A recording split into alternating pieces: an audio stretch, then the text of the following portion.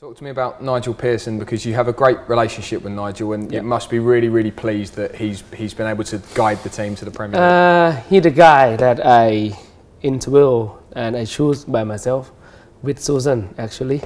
And the first time I met him, I felt that he is the guy that will lead the team to the Premier League. I don't know when, but I feel that he is the guy, and I choose the right one. And now he make a success. Thanks to him and thanks to his staff and the players.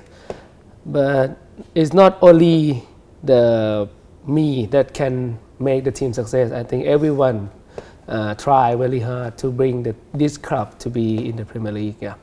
What's been your favourite moment this season, or your favourite game, or what's been your favourite part? Actually, difficult to say.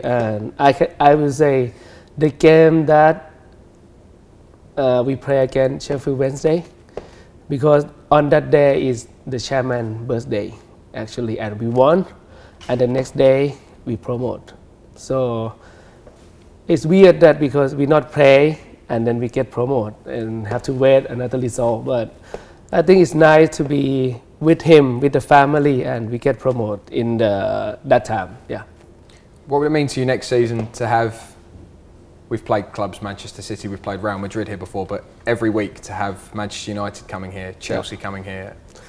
Actually, it's very new for me, and I'm looking forward to watch all the games.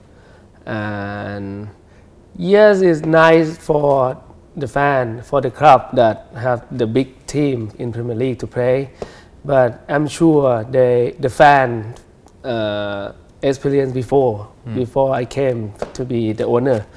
But very looking forward to, and I think we can make them surprised.